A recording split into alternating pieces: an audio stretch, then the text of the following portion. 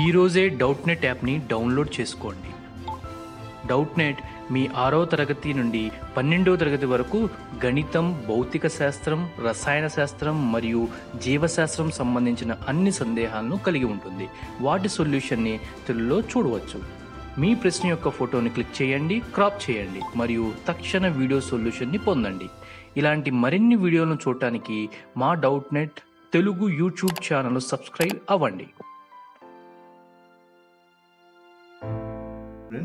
The question is, how much should the pressure will be increased in order to decrease the volume of a gas by 5% at constant temperature అంటున్నారు. Okay, so here relation between pressure and volume. From Boyle's law we can use P1 V1 is equal to P2 V2.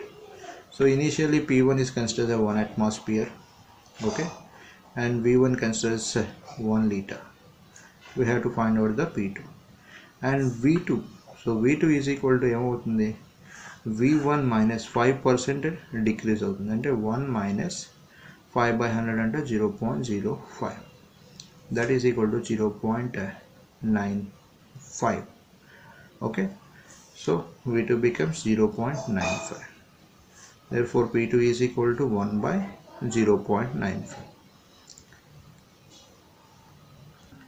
So 1 by 0.95 will be equal to the 1.052 atmosphere.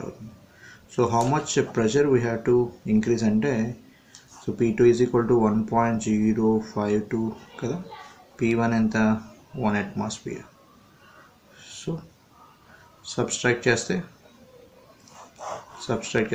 we obtained 0.0526 atmosphere should be increased. So option 4 correct.